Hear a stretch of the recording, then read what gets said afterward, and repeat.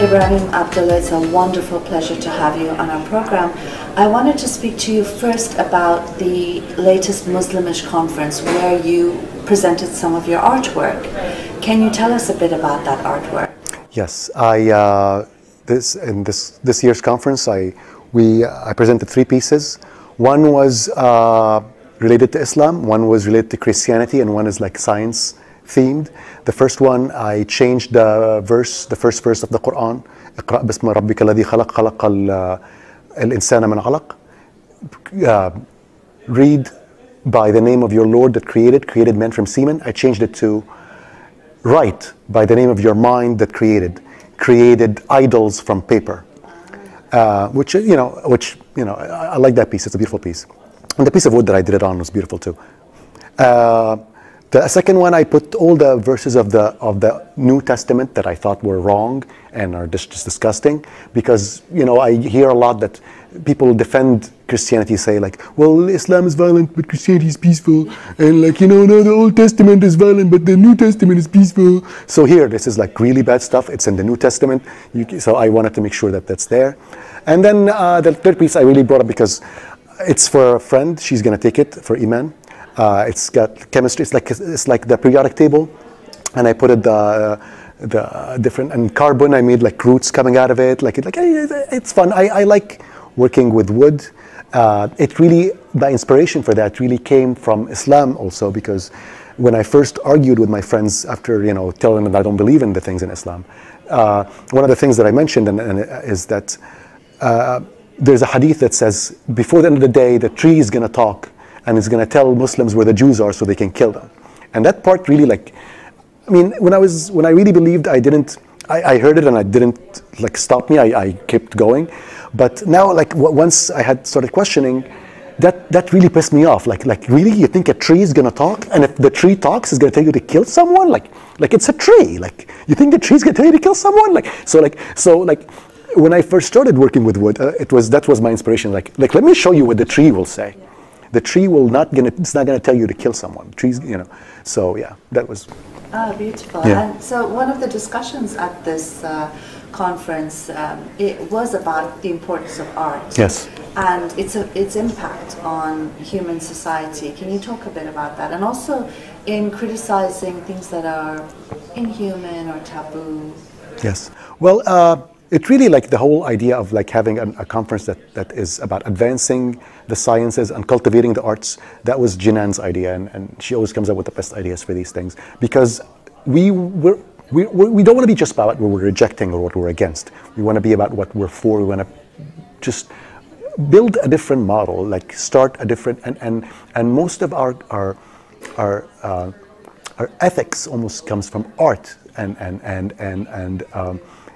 it replaces the role that dogma used to play in our lives, and we need to cultivate that. We need to encourage that for people, because it really it completes the human character in a way, and that's why we wanted to focus on art, and most of our members here, they have an artistic side. I don't consider myself an artist, but I just like to draw on wood. I like to write things on wood, and it's really because already the piece of wood that I'm picking is already beautiful without me touching it.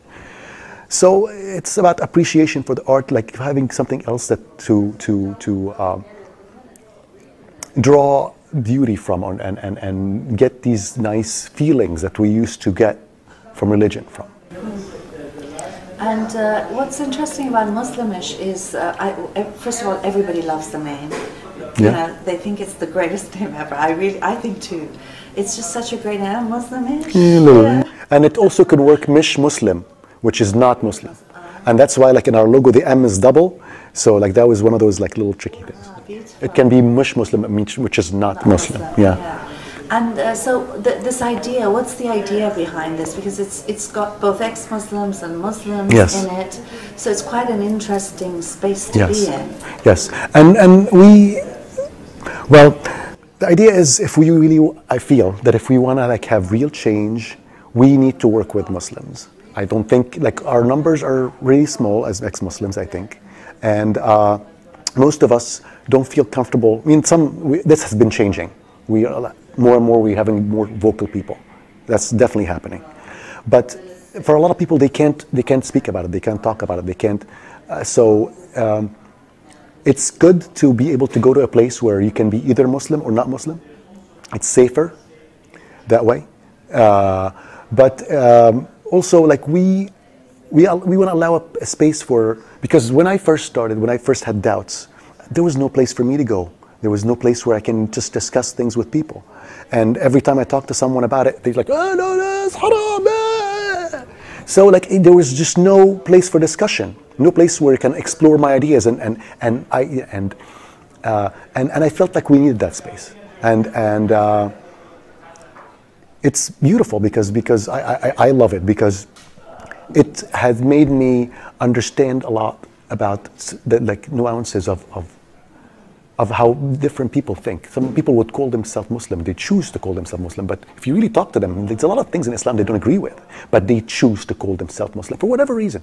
I don't care what the reason is. At the end of the day, they are good people morally, and they choose. They make the good choices. They wanna choose Islam because it gives them comfort in one way or another, and that's fine, as long as at the end of the day, you're not beating your wife. You're not like giving your son double your daughters, and you know, like things like that. It's like, what are you doing in real life? Not just the label that you put on yourself. What are your actions? What are you really doing?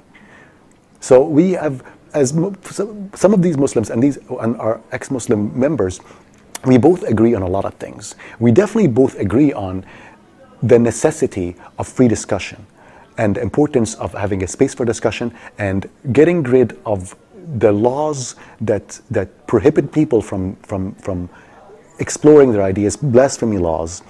We all, Muslims and ex-Muslims, we agree that these laws are wrong. So Muslims and ex-Muslims, we agree that men and women are equal. You know, so we have a lot in common, and we're trying to focus on what's in common so we can work together and achieve common goals. We have discussions, like you just noticed, that there is a lot of disagreement, but at least we're having a space where we can have this disagreement. At least we have a space where we can have this discussion. So even though for a lot of people it can be a little bit off-putting, but after I think if you come on meeting or one or two meetings, people start seeing the other person's point of view, and I think we need that. We need to be able to coexist. We need to be able to work together, because Muslims and ex-Muslims, we come from the same background. We like the same food. We have the same traditions. We enjoy the same things. Our disagreement on the religious issues shouldn't prevent us from working towards goals we both agree on, and that's what we're trying to harness. Is trying to harness change from Muslims and ex-Muslims working together to get common goals achieved. And just as a final question, tell us a little bit about your background, why you started this group. I mean, you did say you had no place to discuss when you were having doubts. Yes. But about your doubts and why you've come where you are, why you've organized all these people together. Well, I grew up in Alexandria, Egypt. I grew up in Egypt, you're either Muslim or Christian. There's no choice. And it's in your ID card. It's God lives there, kind of like God is everywhere. Like everything you say, half the words have God in them. My name has God in it. So after moving to the United States and living here for a while and having a daughter was a big factor for me. Having a daughter, really I just things didn't make sense to me.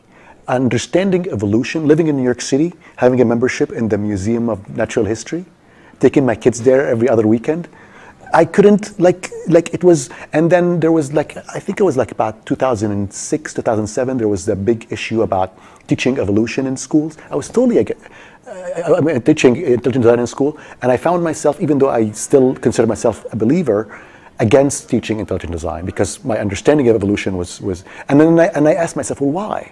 I should not be on that side. Technically, I should be for intelligent design, but I'm not. I'm for evolution because I understand evolution. And once you understand something, you can't go back. There are certain things that, and I just, after a while, I spent about 4 years not believing, but trying to believe, trying to keep my belief because it was important to me. It was a big part of my character, and I didn't. It was not the easiest process, but I consider myself a pretty like strong person, and I handled it. And at the end of it, I just came to the realization, and I don't believe this. And once I came to that, once I like told myself that, it became different. And I didn't announce it to everyone. I didn't tell my friends and tell anyone, but it kind of came out during an argument with my friends about inheritance laws, because I live in America, and in America you have to write your will. And I told my friends when I was in Egypt visiting that, you know, I'm going to write my will and I'm going to give my son half and my daughter half. And they all attacked me. They all said there was, but they're all guys, and anyway, they were all men. They don't want their money to be decreased. It's really about money, and that's why it really hurt. It hit home for them. And I didn't say anything when I was in Egypt. When I came back, I started writing about it on Facebook, and I was attacked over and over and over. And I was, you know, kind of like, just like burst out and like, well, you know, well, here's what else is wrong. You think this is wrong? Here, this is wrong, and this is wrong, and this is wrong. And women's testimonies of men is wrong, and splitting the moon is wrong, and the sun setting in a well of hot mud is wrong, and this is all wrong. And you guys like, and I just went off, and I kept doing this for about 3-4 years. And everybody told me, well, you think you're the only one who's right and we're all wrong? You're the only one. You're the only one. You think you're the only one who's right and we're all wrong? And I was like, yeah, I'm the only one who's right and you're all wrong. You're all wrong. I'm right. I don't care that I'm the only one. And then I met someone who thought like me. By chance in a New York City bar, like some Pakistani guy whose name like was Muslim, and he told me he didn't believe either, and like we just had that best conversation, and I have a very vivid memory of that night. It was an amazing experience. It made me want to meet others. I went to the Reason Rally in DC. I sought you out. I looked for a group for people, for ex-Muslims in America. There was none, so I looked and I found you, and you helped us start and helped us with your experience and what you've been doing. So it was and then, you know, and that's it. Then, you know, like the group started, and you know, it was. And it's taken off, hasn't it? I wouldn't know if I don't want to call it taking off. I mean, it's not up to my expectations yet, but it's definitely doing good. And even for me, sometimes I go to meetings where there's one person. I don't care if that person has never met anyone. Like it's a good conversation. This is like these are people who are like think they're completely alone. They've never met anyone before who thought like them. And they are right. This is the crazy part. You're right. And you have everybody around you tell you you're wrong. That's just very frustrating. So there's something about meeting someone else like, oh my God, I'm not the only one. I am not the only one. It's just, it's euphoric. It's beautiful. Okay. Thank you very much. Thank you. Thank you, Maryam.